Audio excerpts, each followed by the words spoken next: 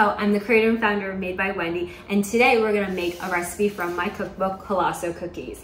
Something really amazing and something absolutely fantastic are these peanut butter and jelly cookies. They're giant stuffed cookies that will remind you of your peanut butter and jelly days from when you were a kid. I mean, who does not love peanut butter and jelly?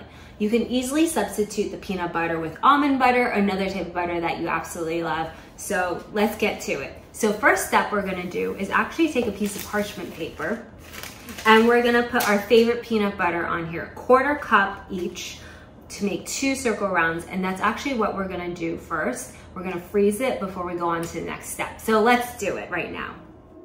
So the first step is we're gonna take a 1/4 cup of our favorite peanut butter, spread it around on parchment paper into a disc, about 4 to 5 inches in diameter. Approximate works just fine. And then we're gonna freeze this for at least 10 to 15 minutes. So first you start with 1 stick of unsalted butter at room temperature, and you add your brown and white sugar. Mix it together nice and well for about 2 to 3 minutes on medium speed until it's nice and fluffy in texture and also lighter in color. Scrape down the sides to ensure things are well mixed together. And then we're going to add 1/2 cup of peanut butter.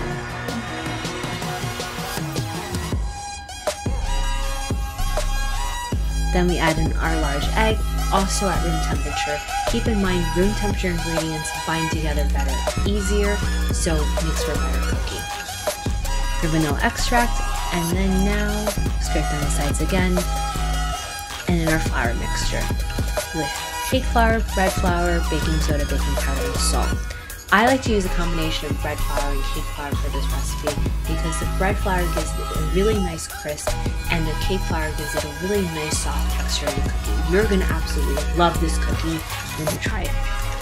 I'm just testing for the texture to make sure it's not too sticky and not too dry. Scrape down the dough into your work surface. So here I have a piece of plastic wrap down, and I'm going to work the dough. Split it in half as evenly as possible. Set the other dough aside, and I'm going to start dividing this other dough in half. Roll it like a ball, press it down slightly, and then I'm going to start using my fingers to work around the inside, but also using my other hand to create an edge around. This is what's going to hold the filling of the jelly and the peanut butter. So it's really important that we create a nice little area for the ingredients to sit in there. Then we add 1/4 cup of our favorite jelly. We're gonna smooth it out as best as possible, making sure it's evenly spread around. Next we take our frozen peanut butter and we put it on top, and then we take the other dough ball and roll it around and flatten it so it can go on top nice and perfectly. Don't worry if it doesn't cover it exactly, because you're just going to pinch the sides a little bit to meet the cookie doughs together from top and bottom. Smooth it out so you have one whole cookie.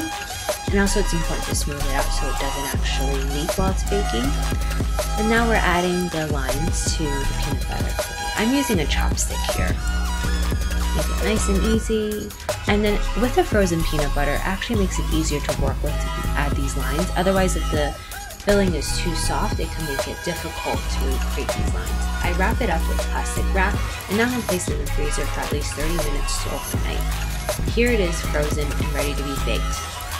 And now about 30 minutes later, we have this beautifully baked cookie. Look at that nice crispy edge, beautiful sheen, so perfect. And now ready for a cookie break. Look at how pretty it is. And look at this filling inside. I mean, who does not want to take a giant bite out of this cookie? Beautiful peanut butter sheen, and then there's that jelly on the bottom. Absolutely amazing, and I hope you guys enjoyed it. And then you can even break it up into smaller squares like this and enjoy it more individually. Isn't this amazing? I love that. Peanut butter and jelly, so delicious. Yum.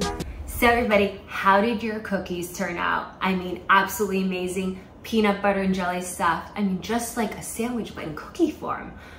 perfect breakfast cookies, I have to say. So if you love this video, please give it a thumbs up, subscribe below, and the recipe is also in the description box below. And I'll see you next time. All right, bye guys, see you.